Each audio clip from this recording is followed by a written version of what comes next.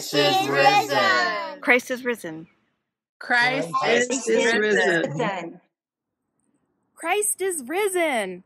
Hallelujah. Christ has truly risen. Christ is risen. Christ is risen indeed. Hallelujah. Christ is risen. Yay. Hallelujah. Christ is risen indeed. Praise the Lord. Christ has risen. He has risen indeed. Christ is risen. Christ is risen. Good.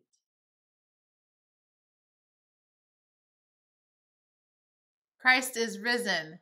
Christ is risen indeed. This traditional Easter greeting celebrates Christ in our midst, resurrection in our midst, and that all things have been made new.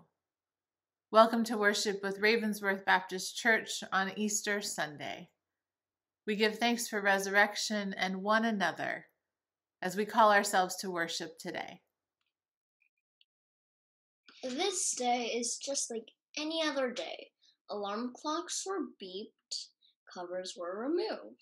Coffee was brewing and weary bodies were coming to life. But this day is not like every other day. For the sun rose, and we knew it was a miracle. The tomb was empty, and they knew it was love.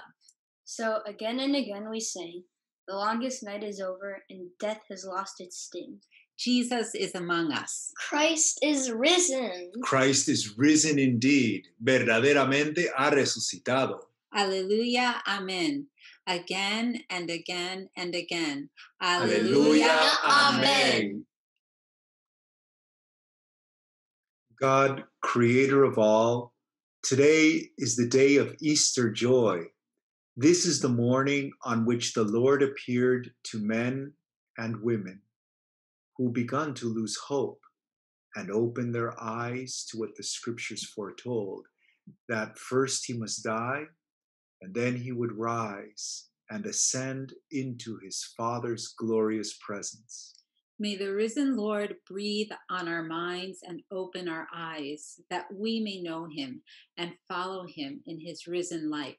Grant this through Christ our Lord. Amen.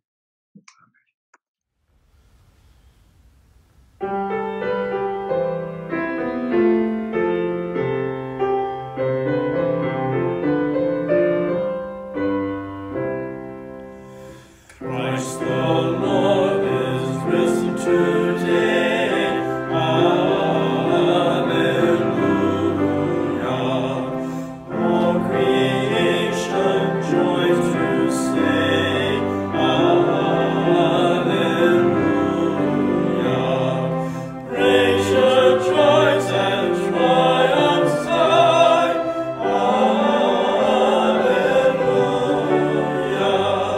Sing your heavens and the great clouds.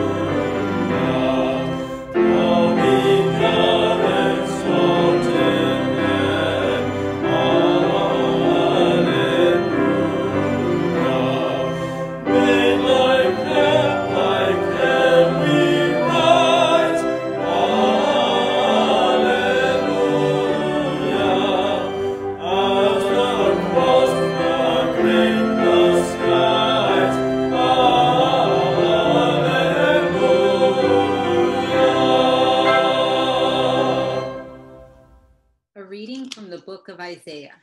On this mountain, the Lord of hosts will make for all peoples a feast of rich food, a feast of well-aged wines, of rich food filled with marrow, of well-aged wines strained clear. And he will destroy on this mountain the shroud that is cast over all peoples, the sheet that is spread over all nations. He will swallow up death forever. Then the Lord God will wipe away the tears from all faces, and the disgrace of his people he will take away from all the earth, for the Lord has spoken. It will be said on that day, Lo, this is our God. We have waited for him so that he might save us. This is the Lord for whom we have waited. Let us be glad and rejoice in his salvation. The word of the Lord. This Easter, we return to our practice of prayer, where we have silence and you're invited to call your prayers aloud. I will offer a prayer, and we will say the Lord's Prayer together. So this morning, amongst alleluias and amongst great hope, let us enter into the silence.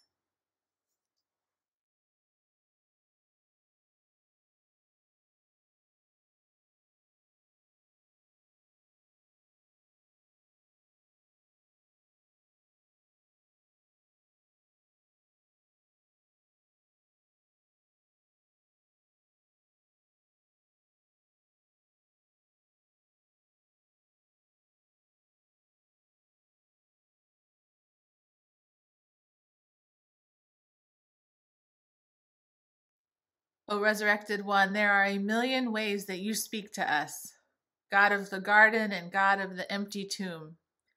You speak to us in rituals, both formal and organic, in drops of water on foreheads and vows said at the altar, through pieces of bread dipped in ordinary wine, and through shared candlelight on Christmas Eve. You speak to us in nature. Your artistry shows up in starry nights, in the smell of pine, in rushing water, and in every sunrise. You speak to us through our relationships, the comfort of a loved one, the laughter of our friends, the security of those who support and cheer us on. You speak to us in so many ways, and we are grateful for them all. Today, speak to us in just one way. That would be enough. Lean down and breathe life into these sacred texts and promises of resurrection. We are craving to hear like never before, to understand, to see ourselves in the story. You speak to us in so many ways. God, we ask for you to speak to us in just one this morning. As together we pray. Our Father, who art in heaven, hallowed be thy name. Thy kingdom come, thy will be done, on earth as it is in heaven. Give us this day our daily bread, and forgive us our trespasses as we forgive those who trespass against us. And lead us not into temptation, but deliver us from evil. For thine is the kingdom, and the power, and the glory forever. Amen. Joy.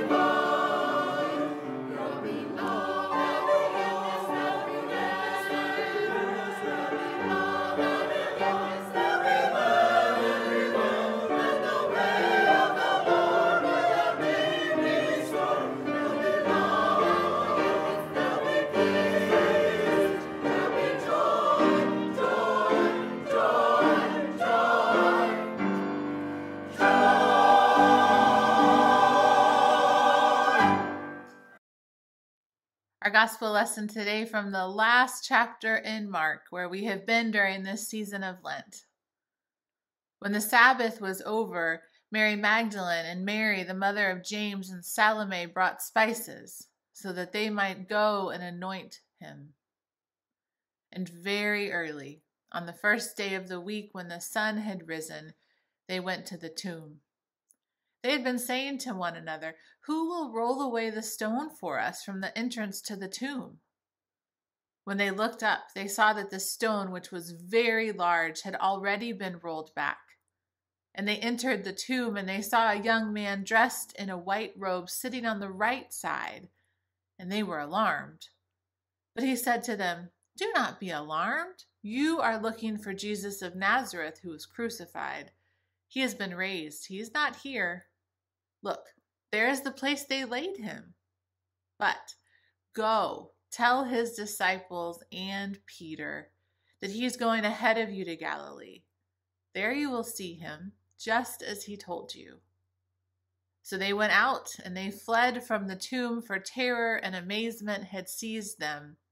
And they said nothing to anyone, for they were afraid. This is the gospel of Christ. Thanks be to God. I'll say it again. Christ is risen. Christ is risen indeed. I believe that proclaiming that on Easter Sunday is a wild act of hope. We proclaim it whether it's bright and sunny or cold and rainy. We proclaim it whether worshiping apart or together. We proclaim it when everything else in the world makes us think it doesn't really make sense to proclaim it. And we know a thing or two about disruptions and life not making sense. It is our second Easter, worshiping apart. Holding that grief alongside our resurrection seems like just the thing we need to do this morning. I'm not sure resurrection can even exist without grief. We are still living out this particular story of life together during the pandemic. When we come out on the other side, we will be a changed people. We'll be transformed, carrying the grief, the hope, and the love that we've experienced during these months, during this year. We will be an Easter people in fuller ways than we understood before. We tell our sacred stories again and again because the stories have deep truth and remind us of hope. We tell the stories of RBC and our families and beyond because within them there is power and deep truth. The Gospel of Mark has led us on a fast-paced trip through Jesus' life and ministry during the season of Lent. And in this past week, Mark has spent more detail, and more narrative than at any other time in the Gospel. The week that we call Holy is where Mark has been pointing us all along. The week we call Holy witnessed a palm-waving protest procession, tables overturning as a matter of justice, fig trees dying, disciples feasting and betraying, and a command to love. We also heard Jesus on the cross saying, "I can't breathe," after a sham of a trial was held, all to keep the law and order folks happy. And Jesus died and was placed in a tomb on Friday. The disciples named Mary Magdalene, Mary, and Salome came to anoint Jesus' body, as was the custom early in the day on Sunday. They were worried about the normal things. They had seen the size of the tomb. How would they roll away the stone to get him, to be able to get to him and tend to his body? And when they got to the tomb that morning, they saw the stone was rolled away already, no doubt creating confusion and fear within them. Who else was there? Walking alone in the garden early in the morning wouldn't be the safest place for 3 women anyway. But as they looked in, they saw a man sitting in a white robe, and he told them, "Do not be alarmed. You're looking for Jesus of Nazareth who was crucified. He's been raised. He's not here. Look, there's the place they laid him. But go, tell his disciples and Peter that he's going ahead of you to Galilee. There you'll see him, just as he told you." So the women left the tomb with fear and amazement, and they didn't say anything to anyone because they were afraid. And so ends Mark's gospel. That's resurrection for Mark. People hearing transformational news with an invitation to proclaim it in the midst of fear and grief. Proclaim that hope is here, that love wins, that death does not have the final say. I think Mark's account of Easter is an invitation for everyone who hears it to keep telling and living the story. As disciples of Jesus, like those earliest three that first Easter morning, we finish the story of resurrection. Mary Magdalene, Mary, and Salome told people. They had to. After their initial shock, they proclaimed this good news of resurrection. Sometimes we need a little time and space to process what's happened in our midst. Grief, transformation, and hope mingle together to form our understandings of life and love. That's resurrection. I've seen the risen Christ this last year, and I've watched and witnessed how RBC has continued to live out this resurrection story as followers of Jesus. I've seen the risen Christ in porches and through windows as we visited with one another, in the scheduling of vaccines by our deacons to make sure all of our members have access. I've seen the risen Christ in the thoughtful discussions around atonement, around how words matter in the faith formation of our kids and ourselves. In the hope-filled celebrations of drive-by birthdays and Zoom Bible studies and Sunday school classes. I've seen the risen Christ in the faith-filled process of budget creation and discussions around stewardship of our building for community use. And in the ACA food drives and pantry drop-offs. I've seen the risen Christ in the breaking of bread and the sharing of the cup each week with our own flavors, which is a beautiful reminder of all we bring to the table of Jesus Christ. Relationships have carried us through this last year. Our life together will be resurrected into something new together at Ravensworth Baptist Church. We will never be the same after the grief of this last year. We will be transformed, and in our grief and in our hope and in our love, we will live out this story of resurrection. In Bible study this week, Bob Sampson and Don Moore showed us what resurrection proclamation looks like in community as they finished one another's sentences. As we pondered this ending of Mark, Bob began, "Story isn't over, folks. This isn't the end." And Don jumped right in, "It's the new beginning." Indeed, the story isn't over. This isn't the end. It's the new beginning. The new beginning is the one we live out together, following the risen Christ right back to the community where we share love and do justice and build that community. That is good news. So again, I'll say, and invite you to join me wherever you are. Christ is risen. Christ is risen indeed. Thanks be to God. Amen.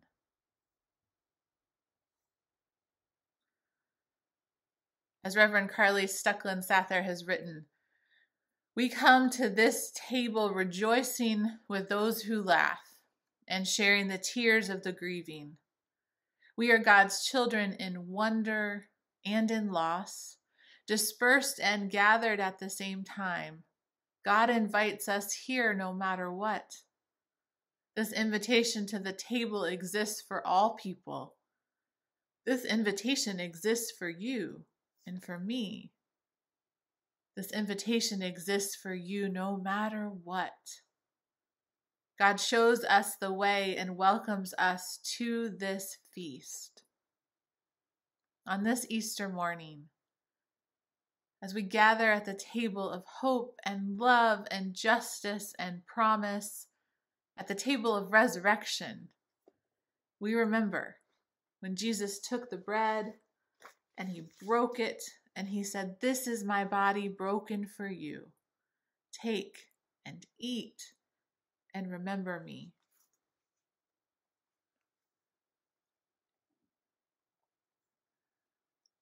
And then he took the cup and he said, "This cup is the new covenant in my blood poured out for you.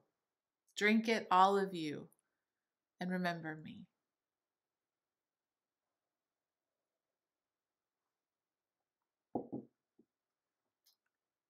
For as often as we eat this bread and we drink this cup, we proclaim the Lord's death and his resurrection until he comes again. On Easter morning especially, we give thanks for resurrection. Amen.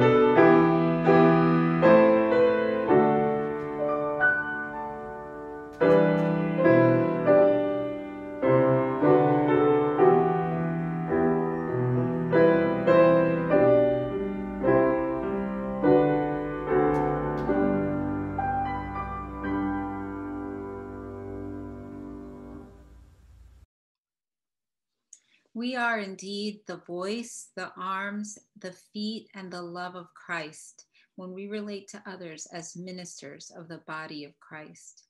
We bring before you, Christ, all that we are and all that we have, our time, our talents, and now our tithes. Amen. Amen.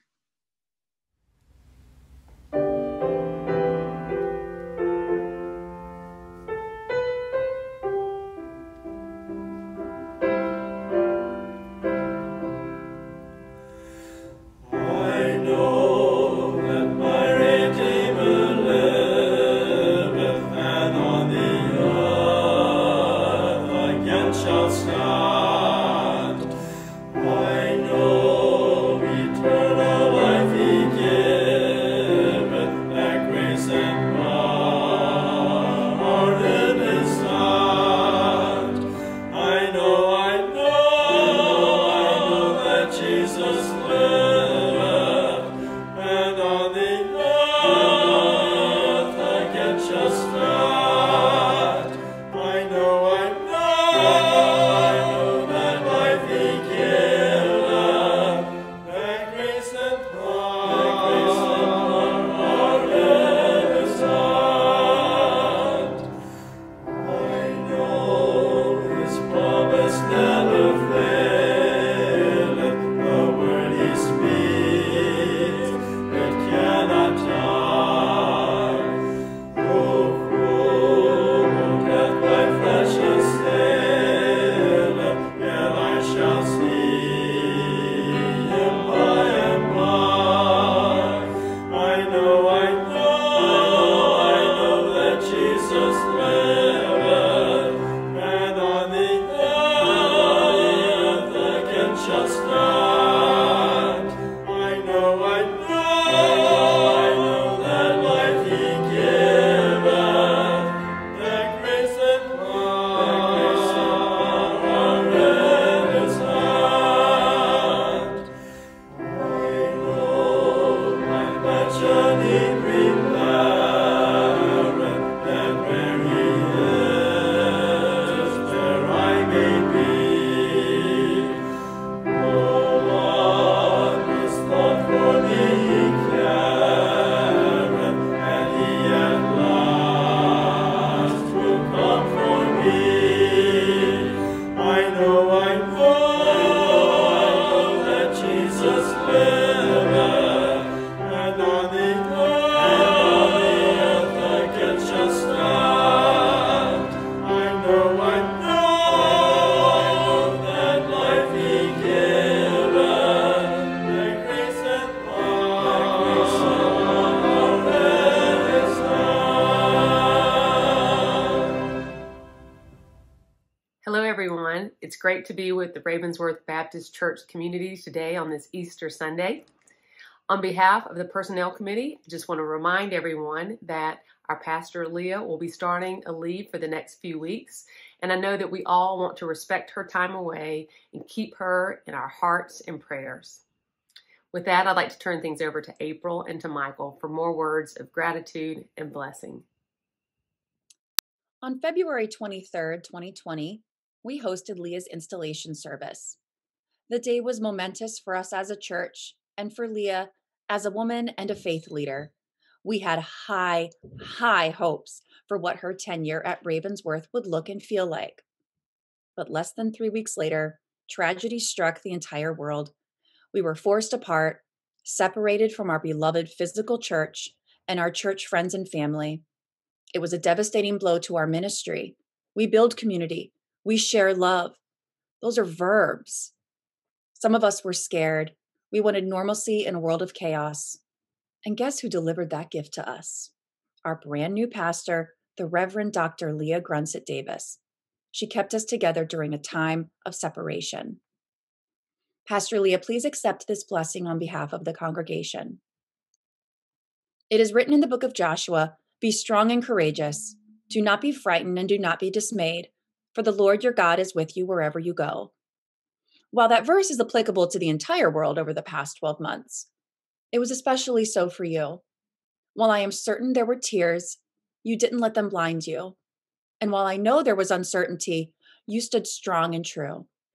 You led us with grace and patience and love, and we are grateful to you for shepherding us through this time. We could all rest knowing we were in your care. And now it's time for you to rest.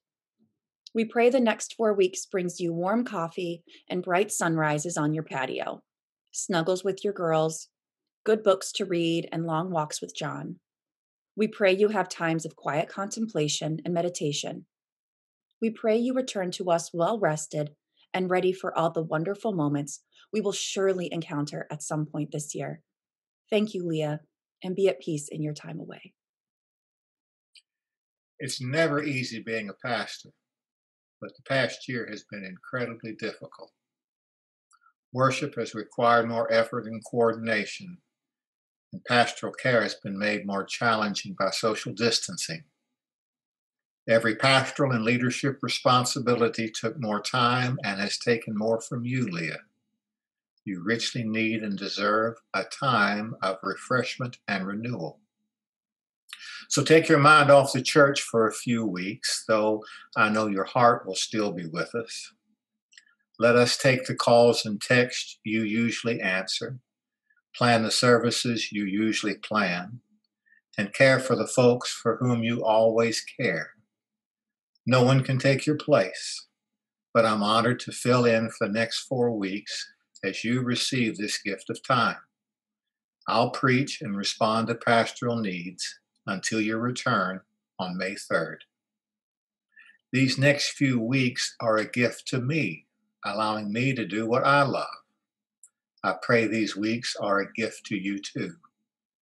Perhaps that's the best kind of gift, when the one who gives is the one who receives, and the one who receives is the one who gives.